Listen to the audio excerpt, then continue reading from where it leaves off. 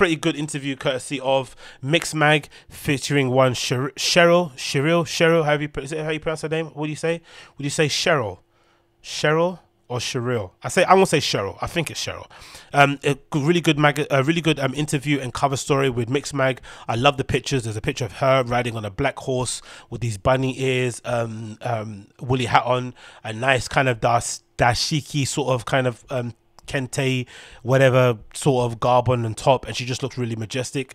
And it says the following: take ownership, command respect. Cheryl is leading the paradigm shift in dance music. And it's good to see a platform like Mixmag, which is quite commercial in its appeal, similar to like a DJ Mag, featuring someone like a Cheryl from what she represents and the community that she's from and the music that she plays in general. Because some people would say these kind of platforms do tend to concentrate too much on the business techno type of people, and if we are going to change the industry in some way, shape or form, you need to have these big publications that people kind of look at to book people or to go look at DJs, to feature people who are a little bit less known but also are as good or just better than the people that they feature in terms of the business techno people, in order for people to have a far better options out there when it comes to DJing. Because at the moment it feels like it's all the same shit, right? Same people playing at ADE, same people playing at Printworks, same people playing at all these places. It's the same lineup being repeated time and time after again. I get it, because these guys and girls sell tickets, but I would like a difference in kind of just the overall tapestry of who's playing and the soundscape and the just everything, the feel and the kind of aura that kind of surrounds a club when you have different sort of lineups and the people that are featured in it. It always kind of adds to it. So it's good to see Mixmag featuring her for this cover story. It says here, Cheryl has been a dance music success story that has defined the last couple of years, from Wolverhampton to Paris Fashion Week to the cover of Mixmag on an actual horse. A self-styled speed demon has taken her chance at glory, run with it at Cantor, bagging viral moments, industry accolades, celebrity fans, and amassing a legion of club kids who are falling over themselves to mainline her compromising blend of hardcore jungle DMB footwork straight into her hungry ears. And that's usually a sign of a really good English DJ, isn't it? Or London-based DJ. That ability to kind of meld all those kind of genres, maybe a sprinkling of disco, a sprinkling of techno, whatever in there too. That's what basically I think makes our DJ strength. I think in terms of man for man, woman for woman, we probably have the best, I would say, overall, in terms of their ability to kind of play a whole variety of genres. Like you could give a whole, you could program a whole night of UK only DJs playing from Friday all the way until Monday night, Monday morning, and it would be flipping majestic. Maybe in terms of times, they probably wouldn't be able to play each a set of like 4 to 6 hours like they do in Berghain, but if you gave them all an hour and a half, 2 hours to craft a set and you hand it over to somebody else, those nights would be majestic, because we have also used to having heard or played in front of or studied in front of multi-genre DJs who are just good at their job and don't get that many accolades. So imagine the ones who are really, really famous. I mean, they're obviously going to be of an even higher standard. What she says here, I've always felt that parts of the electronic music scene are boring and safe, and if I've ever had the chance, I will try to change it, she says. She says here, there's a big old goal in front of you, and there's no goalkeeper. And you know why there's no goalkeeper in it? Because the goalkeeper's gone for something that's been in the wrong decision. It's an effort on our team's part to get the ball into the net of the wide open goal. So there was this gap in which I and other people were able to fill, and now we're going through the gap. How are we going to destroy and dismantle the boring parts of music and put people on their toes? It takes a lot of people to be like, fuck this, do your own thing. Eventually people are going to turn around and go, what are they doing over there? And that's what I've always wanted to try and do, and I 100% agree. And I think that's why I'm really a big fan of what's that collective called? I think it's called Howl at the moment, that I've kind of stumbled across on Instagram. They do some obviously great stuff in terms of parties. It's mostly queer, LGBTQ based, friendly sort of raves. You got obviously the guttering and the stuff they do, kind of a bit, you know, a little bit paganism inspired, but you know, we move. They do some great stuff. I think that's the one. It's a party series called How Worldwide. They actually make, if I'm not mistaken, lubricant. Yeah, it says here on the title, it says lube and queer raves for all genders and sexuality, which is a pretty interesting pivot, or pretty interesting what they call vertical for a company, right? You have like an events-based company. Maybe you do some casting, maybe you do some representation, whatever it may be, and then you've also got the vertical of hosting parties and then also selling lube to people who want to get down and have a bit of fun. So I'm a big fan of those guys. I'm a big fan of what people at Boudica are doing. I'm a big fan of what people are doing at Inferno. Big fan of the Crossbreed crew. There's another one too, Fawn, that that do kind of sex positive kink parties. There's so many extremely good alternative, I'll say, again, it's a bad trait and maybe a bad term to kind of describe them as, but let's just, for lack of a better term, let's say the alt kind of nights that exist. And the great thing that I like about it, they're now being hosted in parties. Like, for instance, there was a Crossbreed at Fabric. The Howl was, the Inferno's taking place at Colour Factory, which is doing great big nights. There was something else happened, I don't know, but they're doing them in the venues where regular dance music folk go anyway. So the hope is some regular dance music folk who would only go and see people play at E1 might go in there one day when they're throwing like a queer rave, might like who's playing, might like the vibe of the overall space, and might want to then follow those people and become ardent fans of these DJs who probably aren't as supported as well as the other big business techno ones. Do you know what I mean? That's what you want. You want some sort of parity.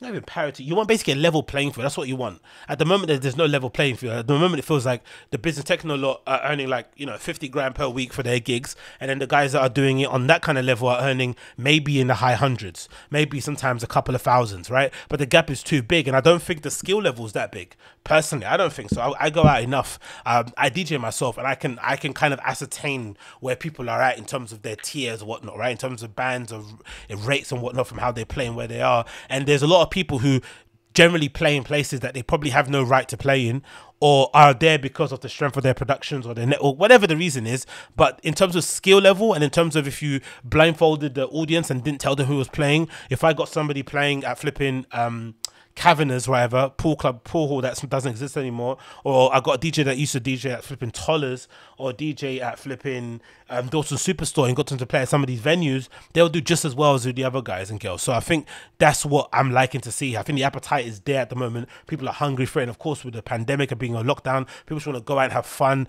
let their hair down, shake their bum, and just keep it rocking. I love it, I love it, I love it. We continue here, some great pictures, of course. There's something really magical about going to a techno heavy festival and just caning it, and people are like, what the fuck is this music? And people knowing that they're going to walk away and go, I just type in some of the IDs and I found on Shazam. The amount of people who come up to me after the set and say, I'd never known footwork was before until I came across you. I never knew what 160 was until I came across you. And now I'm a footwork DJ, I'm a jungle DJ, and all this kind of stuff. And it makes me so happy. Brilliant. Well done to her. I don't want anyone thinking that all the music that I'm part of is going anywhere just because it's popular now. Oh no, baby. My job is to make that shift stay exactly where it is, and every festival for the foreseeable future is going to be continue and book the faster tempos and genres is my personal duty and personal vendetta at the same time to make sure that shit is staying. Yeah, the faster genre thing is interesting because we're seeing it a lot, especially with the crew at Possessions, right? They play that kind of faster tempo shit, and at the moment it's kind of a bit hit and miss. Sometimes it can be really good, sometimes it can be really, really shit. But I think in general, I think what we're seeing and what I like about it, especially when it comes to the people behind the DJ booth, when people start standing next to the DJ, if you go back a few years and you go to channels like Luca D, and you go to Luca Dia, right, and you go to Fra 909, RIP him, the great Fra 909. These guys on YouTube used to film these footages they used to film and take kind of video of raves before it was kind of the thing on social media, before social media even existed, right? Early 2000s. And you see videos of like Ricardo Villalobos, Sven Var, Luciano, a young Steph Truxton, all these people playing in these amazing tech house, melodic tech house kind of places back in the day, minimal, all that good stuff, right? And what you'd realize in those places, especially like Sunwaves, DC10 and other places, that kind of culture behind the DJ booth was all VIP-ish, was all a bit snobby, was all a bit, look how cool we are, looking down at the commoners, we're behind the booth, we get to kind of have our own drinks behind here, we maybe get to have a little cheeky bump under the DJ table and not have to go to the toilets. All this kind of stuff, it kind of make people feel a little bit less than. There's a bit of a separation in terms of hierarchy. And also the vibe was shit. It kind of, I think in my opinion, I think that lack of vibe on the dance floor mirrors what is going on stage. So if you look at some of those big festivals, I forgot what the one that happens in Italy, where it's sort of like in an open area, sheltered place. It's really long. I forgot where it is. I think it's like something Kappa, something. I think it's even sponsored by Kappa. It's really long. There's many people standing behind you, and if you look at the crowd, everyone's just standing there whistling and recording videos of the DJ. No one's really losing their mind and dancing. So what I think I love about this hardcore or this faster BPM stuff, 140 upwards, you can't stand still with that shit. It's impossible to just stand in the corner and head nod. You have to move. You know what I mean? You have to kind of go for it. You have to kind of dance. dance. And I think the great thing about Possession is that everyone that's behind the booth, everyone that's standing on that stage wants to dance, wants to lose their head, wants to actually look good on pictures, wants to actually have that viral moment of them flipping, shaking their flipping, abdomen as the beat is going, losing their mind as their flipping pupils start to dilate, and everyone kind of be like, oh my God, that's her, that's him. Do you know what I mean? People actually want that. They actually want to be seen having fun, raving, going crazy, not looking too cool, and actually dancing. That's the thing I kind of think the lasting legacy of that whole scene, which I hope is going to continue, is that we're seeing now, I think, in general, people behind booths actually having fun, because there's no point of going behind a booth and standing in that kind of hallowed position and having that quote unquote VIP space. You're just going to stand there and look glum or look too cool for school, and as you're rolling on flipping ketamine. At least roll and then start kind of losing your mind. And I really, really appreciate it. I think that's going to be obviously the lasting legacy that I hopefully feel with that kind of faster BPM. The last point I want to make about this whole Cheryl interview, which I like, and which I didn't like, was the lack of mention of the important part that Boiler Room set played in her eventual success. Now, don't get me wrong. She's talented. She was going to be on her way anyway. She was doing the work. She put in the graft. If I'm not mistaken, she was working a full-time job, was on benefits for a bit, or maybe she spoke about benefits. I don't really know her story too well precisely, but I do know that she's paid her dues, right? She's paid her absolute dues. There's no denying that. But there's also no denying that viral moment of that other DJ, I forgot his name, unfortunately, bless that guy, because he got a little bit of pelters at the time when it happened, right? Which I think was a little bit OTT, but still, we understand you don't know the girl, rewinding back her tune is a little bit over the top, especially what it means, the dynamic between a man and woman. We know. But there's no denying that moment basically was the opportunity for her to kind of go up, and that was her flipping SpaceX Starship moment, right? On the flipping booster, going up into the stratosphere. That was it. And I've always believed in general, people who kind of criticize people who have links and connections and all that sort of stuff, I've never really kind of despised it, because I'm a big believer in, you have to be good, you have to be undeniable in terms of your talent, in terms of your ability and your hard work, but there's no denying that you need some bit of good luck, some bit of good fortune, some networking skills to allow you to get to the next level.